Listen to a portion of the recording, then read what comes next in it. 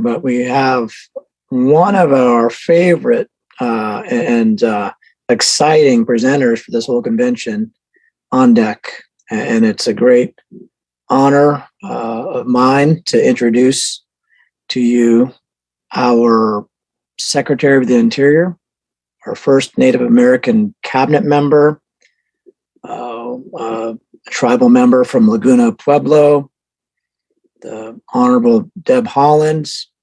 And as she comes in, I didn't do this first thing this morning, but I wanted to save it for this moment.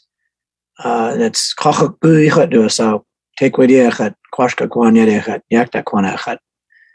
Tlingit name's Kakaku. I'm a brown bear from Yakutat, but I'm Zooming today from Aquan in the heart of Tlingit, and it's also known as our capital city, Juneau. And I know that the world is understanding a little more what land acknowledgements are, and we really appreciate you, Secretary Haaland, for seizing the moment, and we're looking forward to these next couple of years of just getting a lot of this unfinished business done. So we appreciate you joining the Alaska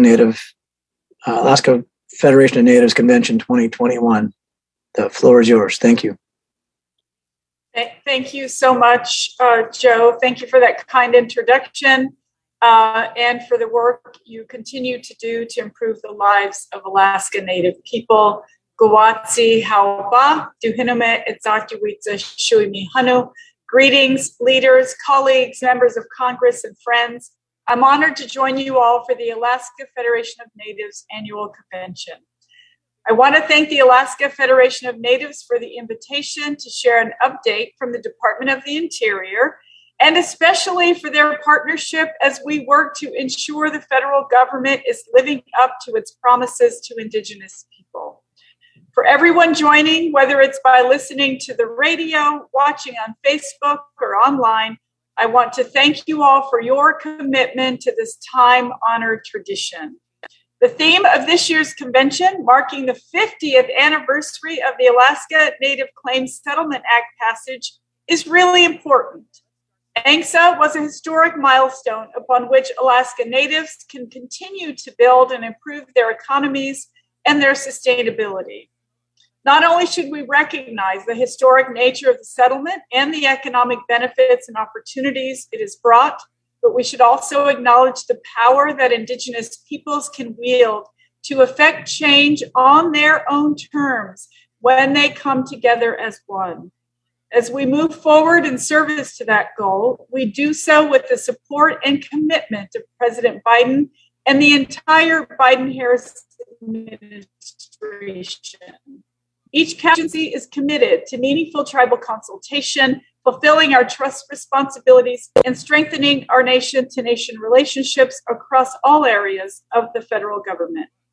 As someone whose story is not unlike many of yours, I know how much this means to Indigenous communities. I grew up in a military family. I learned what it meant to be a Pueblo woman from my grandparents, my mother, and my Pueblo sisters in our community. I worked hard in school, I struggled, I raised a loving child. I embraced my identity as a descendant of boarding school survivors and someone who has been on the receiving end of federal Indian policy my entire life. It's because our ancestors were always thinking about empowering the future that we are still here and we have a voice in spite of seemingly insurmountable odds.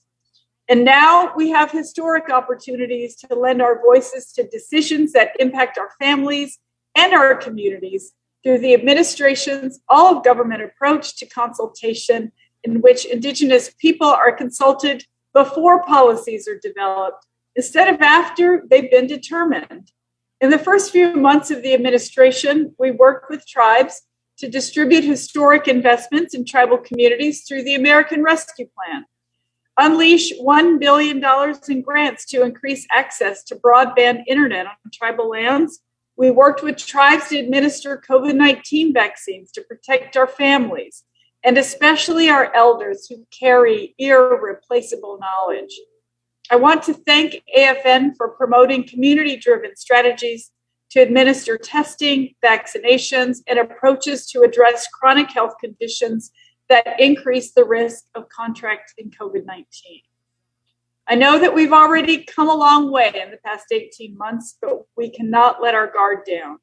Getting the COVID-19 booster shot is the best way to ensure we can all continue to be protected against new variants of the virus and to empower our future. This convention comes on the heels of a productive White House Tribal Nations Summit. It was a week full of intensive work and important conversations. It was insightful to hear Alaska Native and other Indigenous leaders discuss public safety and justice, climate change, and language revitalization. The discussions and feedback we received during the summit will ensure that the policies we create reflect the needs of Indigenous peoples. The summit reinforced that tribes have a real seat at the table to inform the administration's policies. I'm proud to say that Interior is driving ahead with this same approach, ensuring that we have Indigenous leaders reflected in our leadership.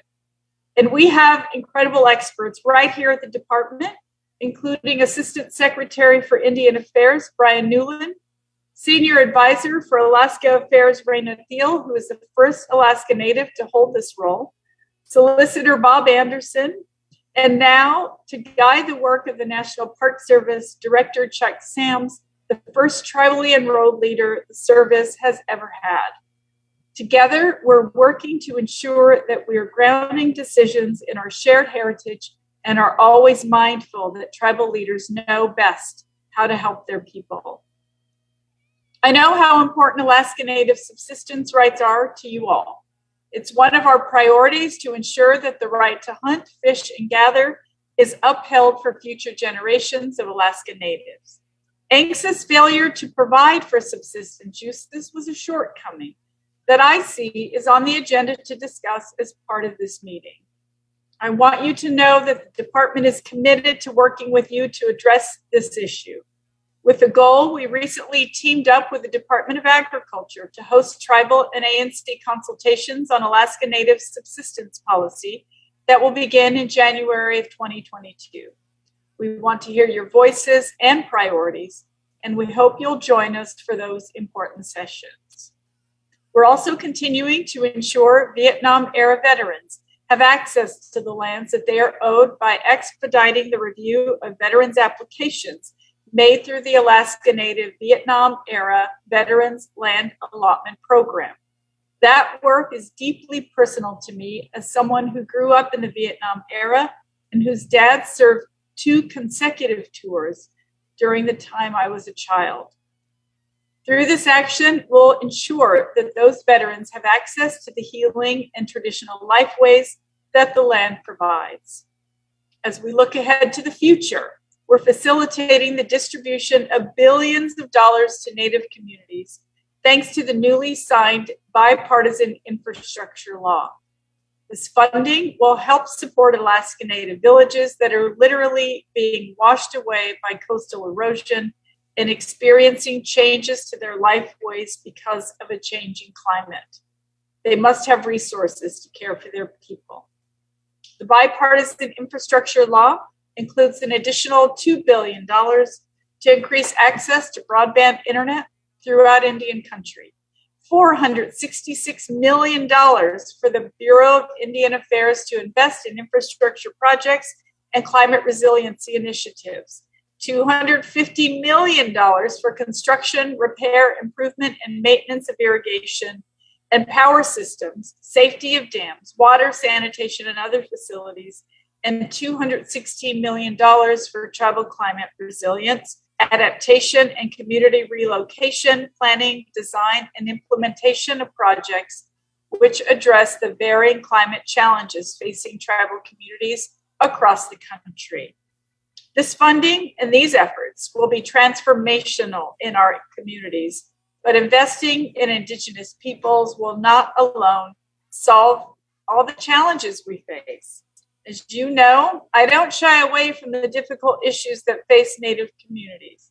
Many of the disparities that exist for our people stem from a history of marginalization and oppression. I fully believe that by recognizing those dark pages in our history books, we can heal and create a future we can all be proud to embrace.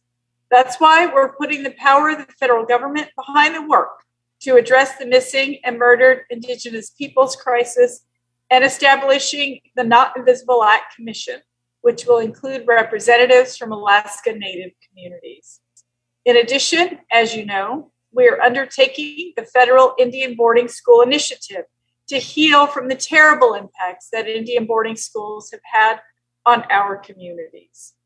Interior is centering Indigenous voices in all of our work. We are strong, we are still here. We have traditional knowledge and contributions to make to this country. We will be consulting on important policy topics in the months to come, and I invite and encourage your active participation to ensure that Alaska Natives have the chance to inform and engage. I see it as my job to uplift your voices, make sure your communities have a seat at the decision-making table, and empower future generations to continue the great work we all set out to do for our communities. Though I visited Alaska before becoming Secretary of the Interior, I so look forward to coming back in the coming year to see up close the things you have discussed with me over the past year virtually. I cannot overstate how much I'm looking forward to learning more about your traditions, smelling the air, witnessing the wildlife, eating some delicious salmon, and truly experiencing the incredible place you call home. I want to thank AFN for all the work that you do and for the opportunity to share some of the incredible work the Biden-Harris administration is implementing right now. It's my hope that the work done during this convention will help drive and inspire our efforts to empower your future.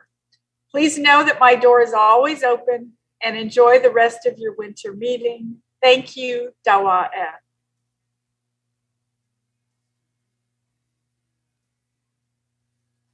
Goodness Cheesh, Secretary Haaland.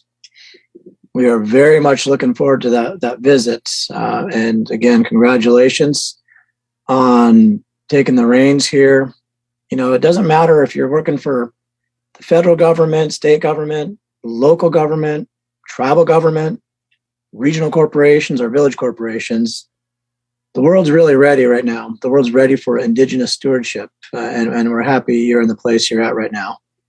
It's meant to be, and we have this competitive advantage that we're all related and we aren't going anywhere. So we are thankful for you taking this challenge on and continue to be safe. And we're looking forward to hosting you in person. So take care of yourself. And I'm sure we'll be in touch in the coming months here. Thank you very much again. It's been my honor to spend this time with you. Good. Cheesh.